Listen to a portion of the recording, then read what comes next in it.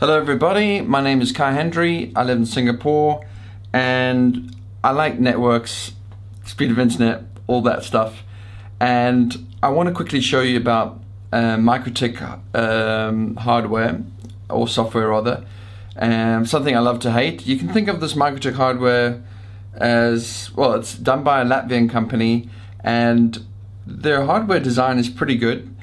My mental model of this is that they basically use well-supported Linux hardware, and they have their own proprietary software on top, and there's no bug tracker, and there's a lot of quirks, and the community is pretty caustic.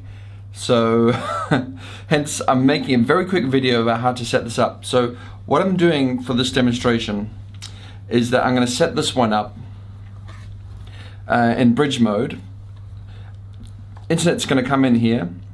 I'm going to plug this in probably in port 5, and this is going to be part of the wireless network, because in reality nowadays you need more than one access point, because this one's going to be like outside. This is why I got a WAP. This is like the weatherproof Mikrotik, and this is going to be inside. So the idea is with CAPsMAN you have the same ESSID. It works inside your house, you walk outside, it also works. So CAPS Manager is the thing that makes it all work kind of seamlessly. So, well, with caveats. So anyway, let's get quickly onto the demonstration. Right, so for the purpose of demonstration, internet's coming in here. This is going to my computer, which I'll use to configure it with.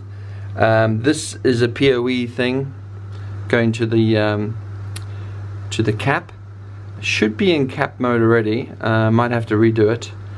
But I just plugged it in. So anyway, that's the setup. Your Winbox, if you're using it, should basically figure out there's two unconfigured Mikrotiks on your network.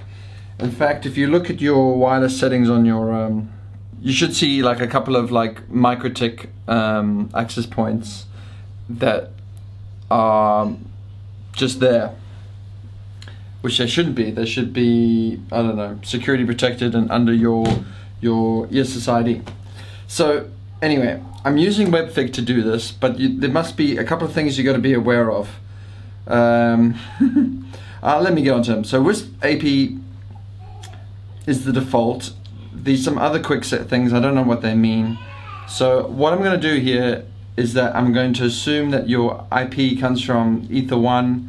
I'm just going to bridge everything, but bridge mode here does not work unless you do a couple of changes. The changes being you disable the DHCP server on the Mikrotik, and you also disable the firewall. Just going through these: disable, disable, disable, disable, disable. So now go to quick set, and now I choose bridge, and now bridge mode should work. Not really, actually, because it says 192.168.118 as the IP address that I picked up, but you probably need to have a look at your local access point. Oh, okay. There's another thing you need to consider is that the DHCP lease here that I have, 88.252, is probably is basically stale. I need to somehow trigger my DH client on my machine to pick up the bridged IP, and if that worked, then I can see it pop up here. Yes, I got 1.121. So if I log into my my home thing, I should be able to figure out the IP of the Mikrotik.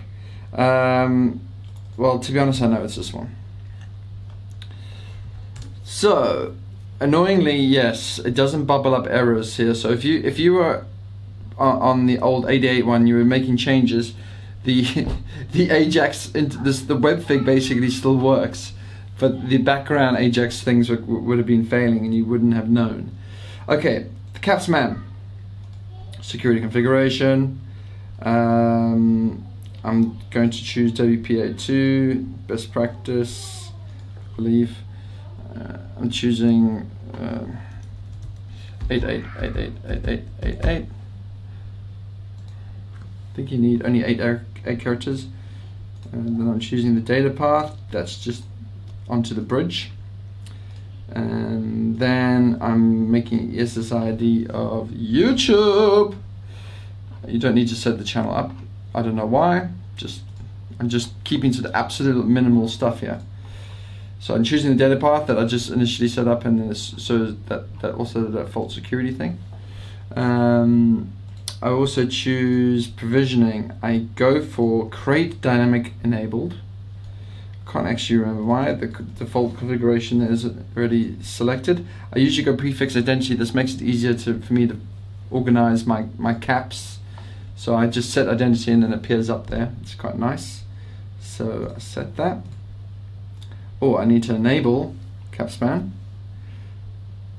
So it's all enabled. Then I go to my wireless. So the wireless of this HAP882, I need to tell it to now be managed by the CAPS manager. So I choose the two interfaces, the two wireless interfaces that is. I tell it to look on the bridge for the CAPsMAN, and then I also tell it just to look at the local host. With any luck, I think we're done. See, the Mikrotik of this one just popped on. Outside is the cap interface I've already configured. And if I look at the access points here, yeah, YouTube is there. And we're done. Just in time for me to cut the video because my son is busting through. Like the video, guys. Thanks for watching. I'll include the configuration below. Oh.